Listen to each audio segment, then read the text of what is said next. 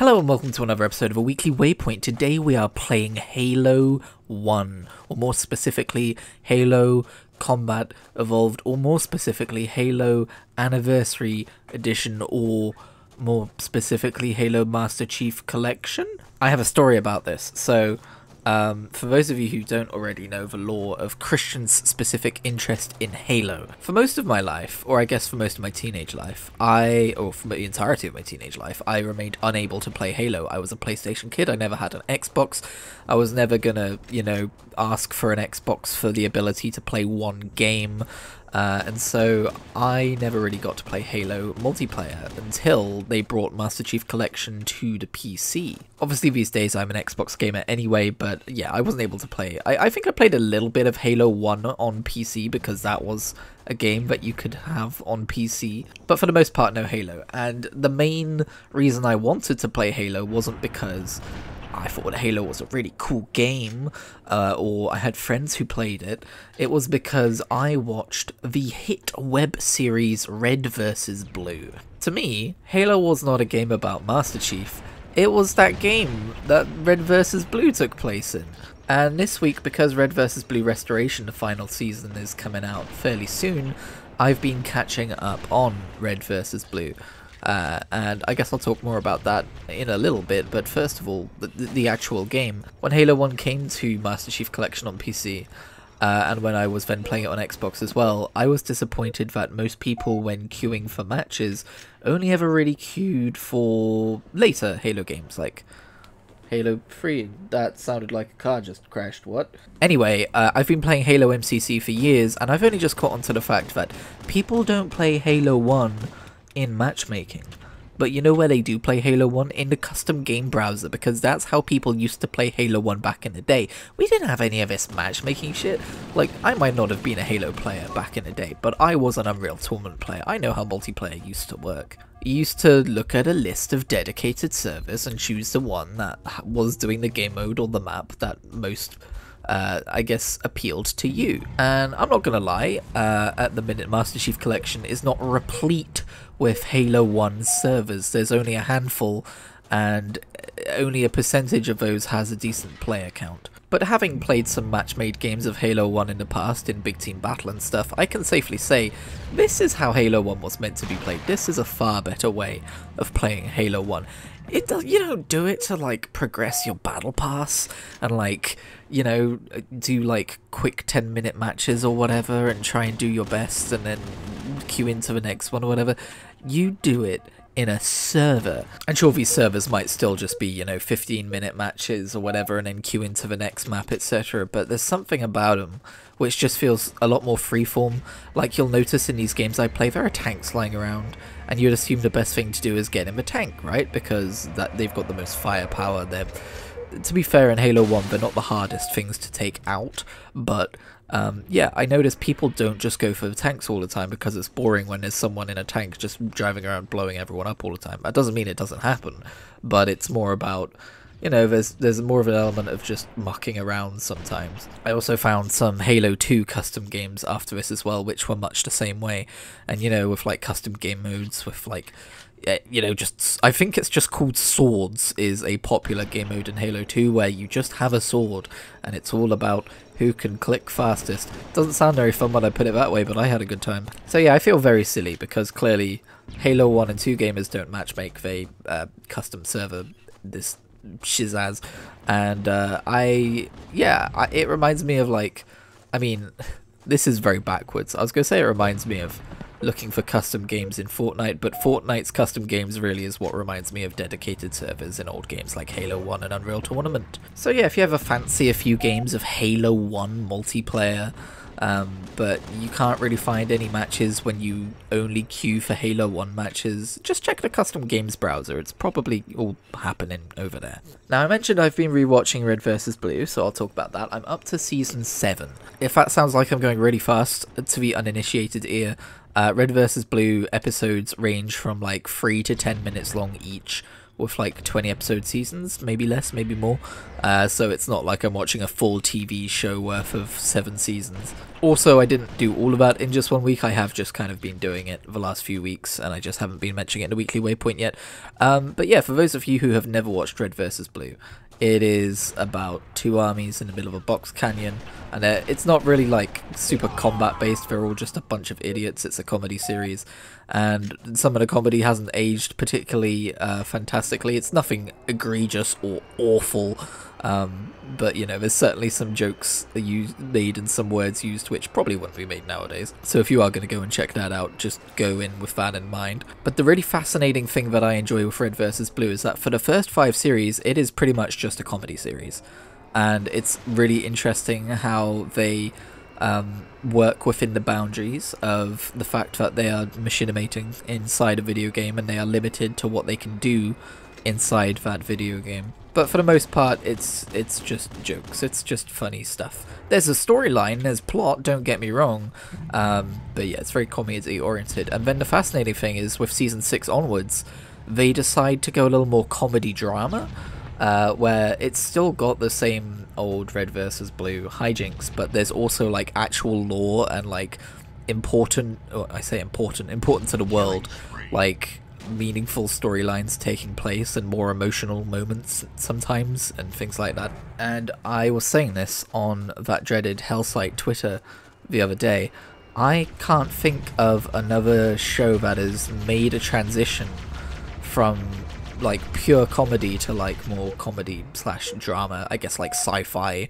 Like it's its own, obviously it takes place in the Halo game, but it's its own kind of universe. That being said, this is the first time I'm rewatching Red vs. Blue having actually played Halo games. Like I've played through all the campaigns now, and it is interesting because Red vs. Blue, and I'm not a huge Halo lore expert, and I know that it couldn't fit into the Halo lore, but like to the casual observer, it feels like Red vs. Blue could fit into the Halo lore.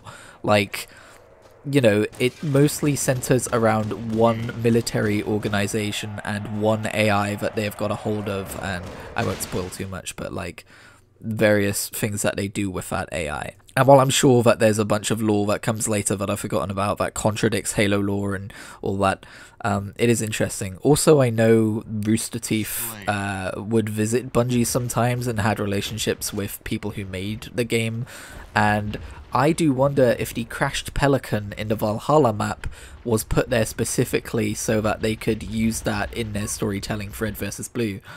Because that is also a plot point. You know, I don't know. I'm not really saying, like, I don't think they had much influence over the actual games, but it's interesting as well that Halo's marketing sometimes, like, touches on Red vs. Blue. It is such a unique relationship. I've never seen, like, you know, a web series be that popular, being inside another universe or telling its story inside another game, and that game also sometimes nodding to that web series, and it's just a really interesting thing. And I do look at other games sometimes. I remember when I was younger I used to think, could you make a machinima in Unreal Tournament? Like, could you? And now, like, even now playing Fortnite, I'm like, Fortnite would be a great freaking video game to make a machinima in. The thing is, I don't know that there's ever been another machinima outside of Red vs. Blue that's really been any good. I remember enjoying Dude Where's My Mount, which was a World of Warcraft machinima comedy series. I have no idea how that particular comedy series has aged. It was another time, etc, etc. But I am a little sad that we've moved away from this era of experimental, like, using video games to tell your own story. And, you know, if I had more time on my hands, it is something that I would like to explore at some point. But I remember when I was a kid and I used to watch Red vs. Blue, I guess more of a teenager, and I'd be like, oh wow, you know, this is so cool. And I'd think, it can't be that hard, right? You just get in the game and you bob the heads up and down and you say the words, and that's how you make it. But nowadays I know it's a lot more effort would go into making that kind of thing. Like, I'm watching Red vs. Blue with a new level of respect of like, oh, this, even in the earliest seasons when it was the most scuffed and the most kind of like sticks and tape production, it was still a production, and you could see a lot of work went into it. And that's why I love rewatching or rereading or re-experiencing stories sometimes, because as you get older you learn more about the world, you understand more about how things are made, and you can appreciate things sometimes in ways that you didn't before. And this is definitely one of those things, and I'm really enjoying it. I'm probably just going to watch up to season 13 Maybe season 14, which I think was like the experimental season where they did a bunch of non-canon short stories within the Red vs. Blue universe. But I'm pretty much just going to watch up to there and not worry about the later stuff, because it sounds like the final season isn't going to worry about the later stuff either. Now, a quick follow-up from last week. Last week I talked a lot about strategy games and how I've kind of missed out on that entire genre because of various reasons. You can go watch last week if you're more interested in that topic. So I actually, after I recorded, I booted up Civilization 5 and decided to give that a go. And how did that go? It went very, very well. Thank you for asking. I know I'm a little bit late to this train, but Civ 5 is a fucking fantastic game. I've always kind of seen it as a multiplayer game, but no, if you just boot up a single player campaign, you can have a lot of fun just sitting there taking your time thinking about what you're gonna do. And what I love most about it is this emergent narrative that emerges, good words. And I've recorded some clips, and I don't know if it's gonna make a full video at any point, because I don't know if it tells the narrative properly, but I spawned on quite a vertical continent. And I was playing as Rome. I still am. I haven't finished this game yet. I've just researched gunpowder, I think. Anyway, and this will probably be spoilers for the Civ 5 video because I want to talk about my experiences, but whatever. So I spawned to the north of this vertical continent, and China spawned to the south of me. But it was wide enough to permit me to kind of like march some troops down the middle without going through their borders. And I settled a town to the south of them because I didn't want to get boxed in. And then eventually, after a while, China settled another village or another town or another city or whatever, a little bit to the west of themselves, and completely cut me off from my town to the south, which I kind of thought was doomed anyway because it was near a lot of other foreign powers. So I did the sensible thing, and I went to war with China and I annexed their entire nation. So now some of the biggest cities in the Roman Empire include the likes of Beijing and Shanghai. And the entire time China were complaining about me settling near them and me encroaching on their borders and stuff. And it was, I understand why Civ people love playing Civ 5 now. It is such a power fantasy to just be able to be like, shut up entire country, your stuff is now my stuff.